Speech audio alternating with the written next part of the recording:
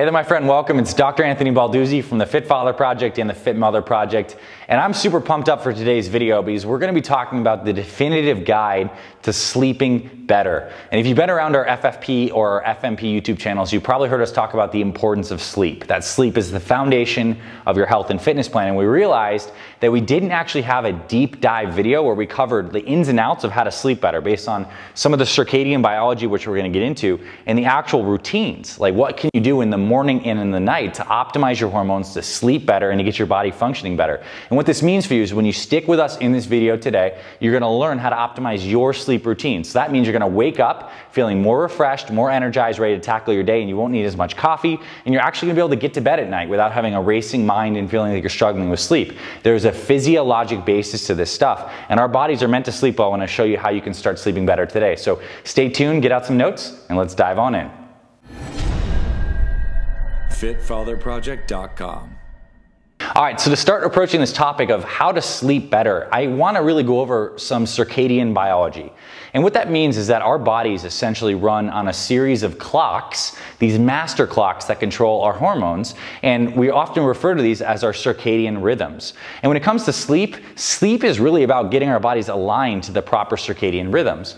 And from a big kind of like metaphysical standpoint, the human organism is designed to be in circadian rhythm with all of nature that's around us. And what that means is that particularly with the light of the sun and the setting of the sun controls a lot of our hormones. And we have an area of our brain called the suprachiasmatic nucleus that senses light in our environment. So when it gets dark outside, guess what? Our eyes get less light and it starts to release melatonin. And when it's sunny in the morning, that sunlight actually hits our eyes and actually increases serotonin and helps make our cortisol work better in the morning. So literally, this is the first key point that most people don't even realize. When we think about ourselves as organisms, we also need to think of ourselves in the environment that we're meant to be living in, which is in the natural environment with the sun and the moon and the cycles. And this is key because everything we're going to talk about in this video is going to have to do with temperature, light, and some certain supplements, but it comes down to the circadian biology concept. So here's roughly, put a little graph together to talk about two of the main sleep hormones: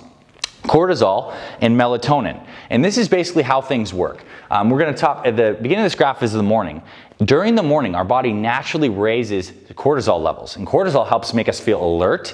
It starts to release some blood sugar to get our bodies going. And we often hear about cortisol as something we want to eliminate or reduce, but here's the truth of the matter. If you had no cortisol in your body in the morning, you couldn't even get out of bed. And there are people who actually have a condition where their bodies stop producing cortisol, and they need to actually be given supplemental cortisol because it's that essential for our energy in the morning. And cortisol naturally rises in the morning, gives us this energized feel, and then it's supposed to taper off later in the day. Now, if we're very stressed and our cortisol levels stay artificially elevated throughout the day, that's where we can have high cortisol at night, which this shows a natural decrease in cortisol curve, but imagine if this line continued straight out, that's going to affect your sleep later in the day. But point being, in the morning, cortisol naturally rises, then decreases throughout the day. And then this other hormone that I have here in purple is melatonin.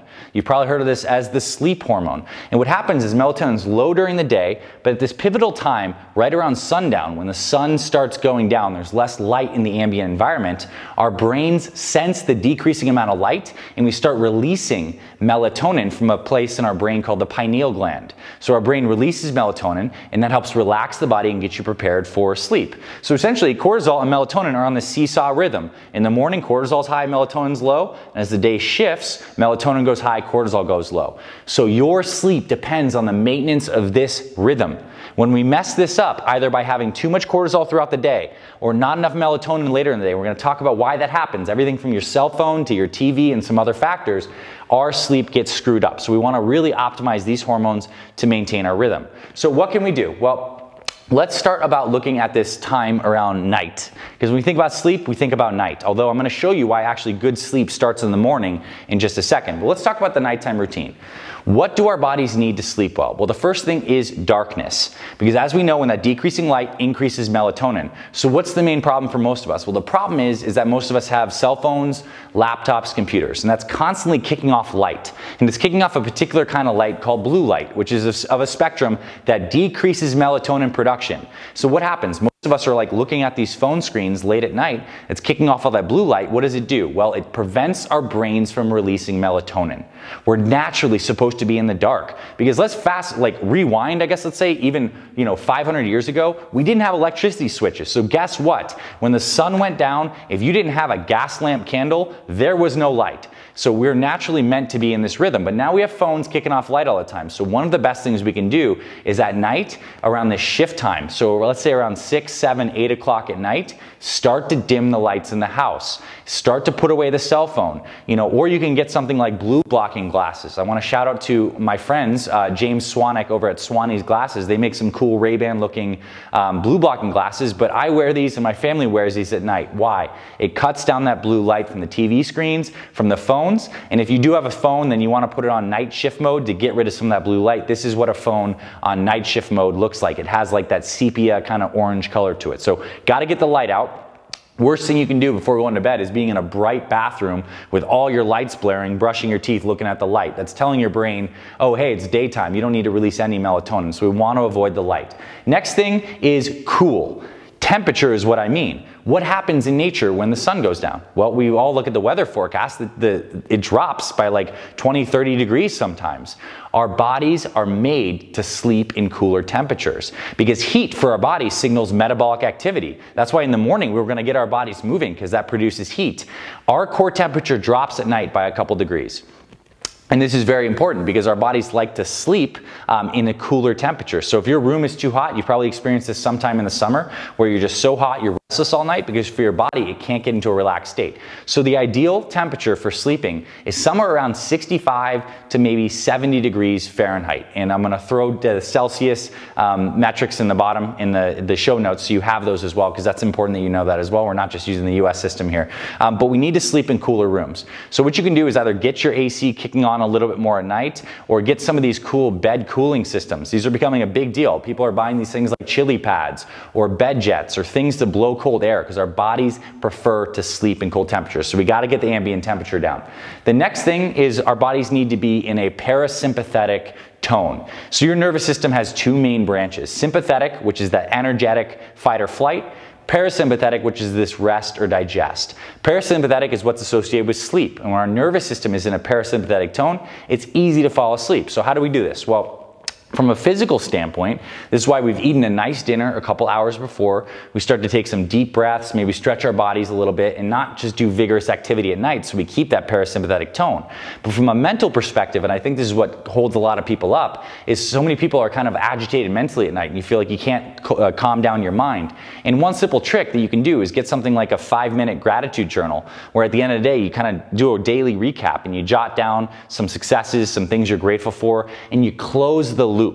And this is a really, really important concept from like a psychological standpoint, is our brains, if we have an activity that we haven't gotten closure to, keeps that open loop throughout the night. So the brain's constantly thinking about things. So what if at the end of the day, we're like, this is where I brought this work project today. I know it's not done, but the loop is closed for today, and this is what I'm going to do tomorrow. Even something as simple as that, adding a little bit of consciousness to that particular activity, will help make sure that your brain's not worrying about something all night, and you can start to close the loop. So we have some more tips and tricks for you down in the article linked in the description, but for now just know that we're looking at a dark room, we're getting rid of the blue light, maybe having those blue blocking glasses, colder in temperature, and we're closing the loops psychologically, and we're also relaxing the body through some stretching. So those are the important things at night. Some supplements that can help. Number one is magnesium. I actually think I have some over here. MB, can you hand me the magnesium for a second? So the magnesium, this is a really good powdered magnesium, and this is a really cool mineral that actually helps relax the body. And a lot of people find that when they take magnesium at night, a little bit of a fizzy drink, it can really get that body into that relaxed parasympathetic state. I'm a big fan of magnesium. Another supplement that can be good is some teas. So we have some different nighttime teas here, and there are a lot of good herbal teas. These ones happen to have some mushrooms in them as well. But some herbal teas like Calm from traditional medicinals or any of these sleepy teas can be really great. And a lot of these have the herbs like chamomile and lavender. These are very research proven herbs that can help you improve your sleep. So we love the routine of just a cup of tea at night because it's great. Kind of helps you unwind, de-stress, and it actually has herbs that legitimately help. Caution, I would look out for some of these natural sleep supplements that have more heavy herbs, like let's say things like hops or like valerian root, or so there's other hypnotic herbs like Jamaican dogwood. Some of these really do work, but they can make you drowsy in the morning. And just because something is quote unquote natural does not mean it's not heavy potency. When I'm talking about teas at night, I'm talking about these just gentle herbal teas that don't have these heavy, sedatives and hypnotics in them. So magnesium, some tea, and then if you want, you could do a little bit of melatonin.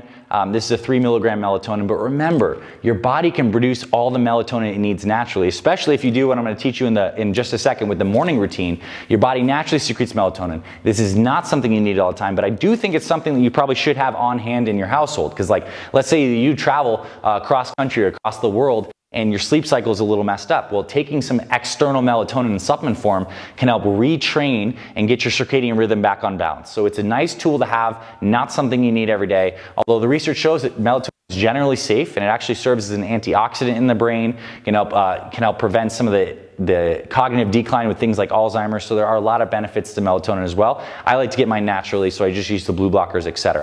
So that is some of the nighttime sleep stuff. You may know some of that, but this next bit I reckon is something that might be new for you. A lot of guys don't realize, a lot of women don't realize as well, that good sleep starts in the morning, with morning sunlight right into our eyes. Because when we get morning sunlight into our eyes, remember, we're intimately supposed to be designed to be in contact with the sun and the moon. That sunlight hits that brain, that area called the suprachiasmatic nucleus, and triggers our brains to make serotonin. Serotonin makes us feel amazing. It is one of those feel-good chemicals. So what do we give people who have depression? Well, sometimes we give them selective serotonin reuptake inhibitors to increase serotonin levels. Well, guess what? Your brain can make serotonin by interfacing with sunlight first in the morning. And guess what happens when we're making the serotonin in the morning from the sunlight? It gets converted to melatonin at night and gives us more melatonin. So getting sunlight in the morning is one of the best things you can do for your sleep, because it really entrains this whole circadian rhythm pattern. Remember, it's like at night we want it dark and in the morning we want it light. So getting outside and getting 5 to 10 minutes of sunshine directly in your eyes. So if you wear contacts, keep the contacts out, get the good sunlight. If you wear glasses, take them off for a little bit, just glance up at the sun. For most people, they find it's easiest, and I do this every single morning, sometime between, let's say, 7 a.m. and 11 a.m. before the sun is too hot and too bright. It primes the body to be active. It smooths out this cortisol rhythm, and this is actual research, helps your body produce the serotonin and the melatonin, absolutely huge. What else can we do in the morning as well to help with our sleep? Well, in addition to getting the sunlight, the other things that our body needs is water, because we've been dehydrated for 7-8 hours. So immediately we need to, when we wake up, we got to get a 20 to 32 ounce glass of water and throw some trace minerals in there through some pink Himalayan sea salt or another mineral supplement. Chug that back, because your body is like 70% water, right? And we're dehydrated overnight. So get the water in your body, get the sunlight, and start moving your body.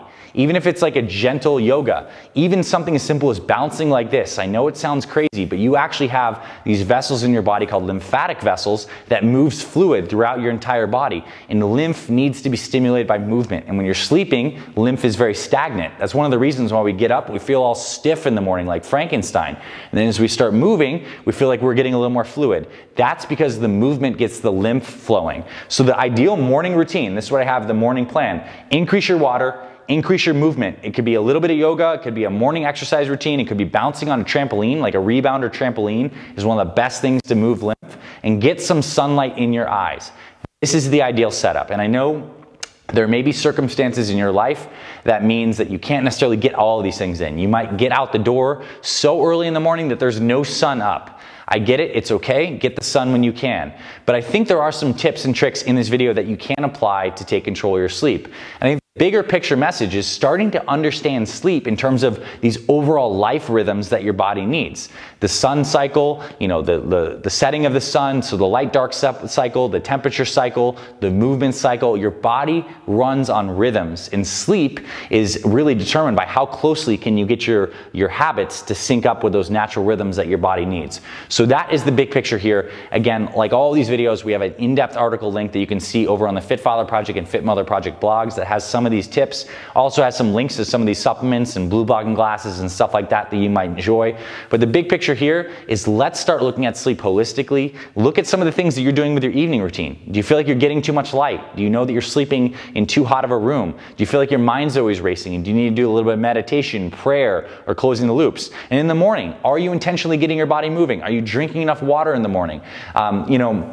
Are you getting the morning sunlight, which also gives you the vitamin D? These are some questions to ask yourself. And if you can find even one of those things that gives you some insight on something you can optimize, it will help get you on a better track to better sleep and better health. Sleep is foundational. That's why we talk so much about this, and we'll have more videos in the future really on some of this morning routine stuff, like how to get your body going up in the morning. We're going to shoot one of those videos a little bit later today, so I'm excited to share that with you as well. But overall, thank you for being here. I hope you found this valuable, and if you did and you like our Fit Father Project and Fit Mother YouTube channels, give us a thumbs up, hit the subscribe button. We have dozens more videos on topics like sleep, but also proper workouts, how to eat to lose fat and build muscle, how to get your family healthy too. This is what we're all about here at the Fit Father Project, Fit Mother Project. So give us a thumbs up, drop us a comment below with your thoughts, hit subscribe, and we'll see you in the future videos. And I can't wait to hear from you. Can't wait to have you implement these tips, and I'll talk to you soon, my friend.